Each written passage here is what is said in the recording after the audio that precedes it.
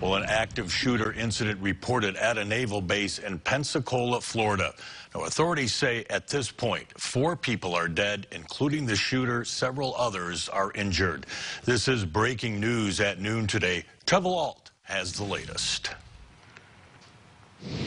Today, a mass shooting at a military facility in Florida. The Navy confirming a gunman opened fire at Naval Air Station Pensacola, killing at least 3 people and injuring 7 more. When you get into the scene like that, it is a bit like a movie because you have spent shell casings all over. This is a rather large building. The deputies and those assisting agencies all worked in conjunction to neutralize the threat, and that's why there was not more loss of life. Authorities say deputies were on the scene within minutes, quickly trading gunfire with the shooter inside a training facility. Naval officials announcing on Twitter the active shooter is deceased. As we had 8 individuals that were transported to a local hospital.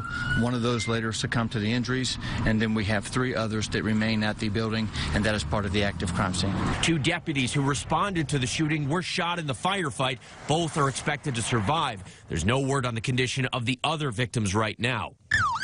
This active shooter incident coming just 2 days after a deadly shooting at a different naval base in Hawaii. A sailor opening fire on civilians at Pearl Harbor shipyard, killing 2 people, then himself. There are weapons restrictions at all military bases that limit their access only to authorized personnel. Pensacola Naval Air Station is still on lockdown. Officials say it will be closed all day today as the investigation continues. Trevor Alt, ABC News, New York.